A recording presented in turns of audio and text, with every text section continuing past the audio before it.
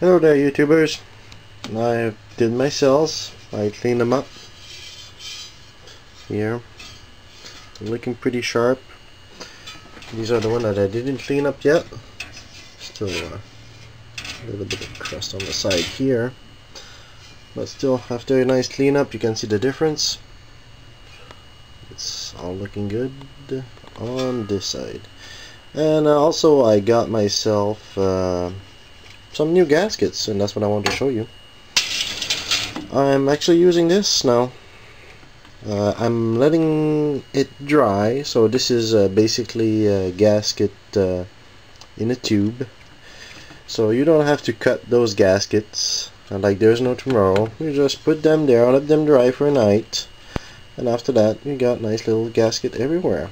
So I got one there, and you can see that it's a little bit thick, but you need to compress them afterwards, so you see that it's not that thick anymore once you press it.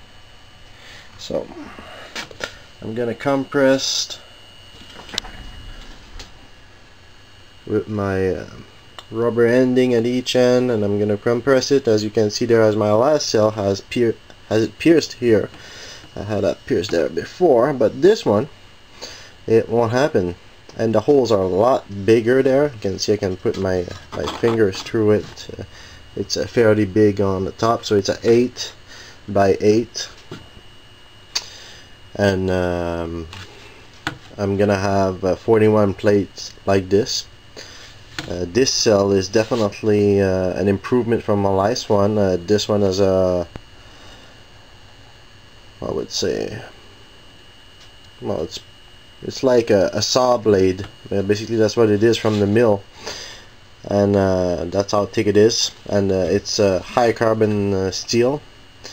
Definitely I got a friend here helping me now who suggests me things to try, and that could be better there. And so those gaskets, I'm really impressed. You can press on it. It's not gonna you need to actually let them rest for a while.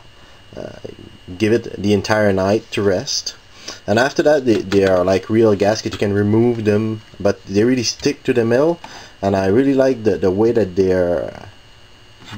they're working with this. It's awesome. And I'm gonna leak test it and all that to see how they're working, and I'll get back to you on this.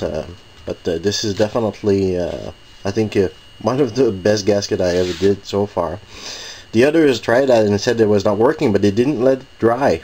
I think that's what the problem is. You need to let them dry, and after that they're good. And hard to remove, but geez, you don't want to remove them, right? Anyway, that's it, and as soon as I get an update here, I'll be right back with you.